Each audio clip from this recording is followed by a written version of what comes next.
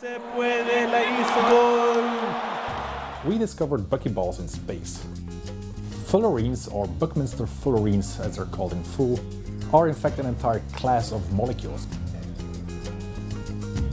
Buckyballs are these microscopic particles made of carbon that are arranged in a very specific pattern of pentagons and hexagons, which gives them the shape of a soccer ball.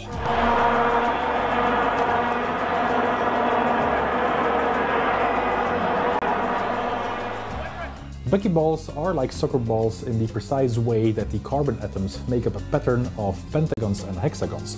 In that sense, the chemical structure of these buckyballs is exactly the same as a soccer ball. We can detect buckyballs in space through their vibrational motions. These buckyballs, they oscillate or vibrate in very different ways, and each way they vibrate corresponds to a very specific color of infrared light that they emit or absorb. So it's the first detection of an entire new class of molecules that we know on Earth, but that we didn't know for sure whether or not they existed in space. Buckyballs are now the largest known molecules in space, and we have discovered them using the Spitzer Space Telescope.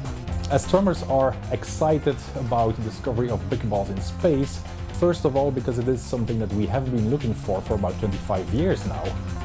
The main reason being that these buckyballs are amongst the most stable and most durable molecules that we know on Earth, so they're ideal candidates to survive the harsh conditions in the interstellar medium in deep space.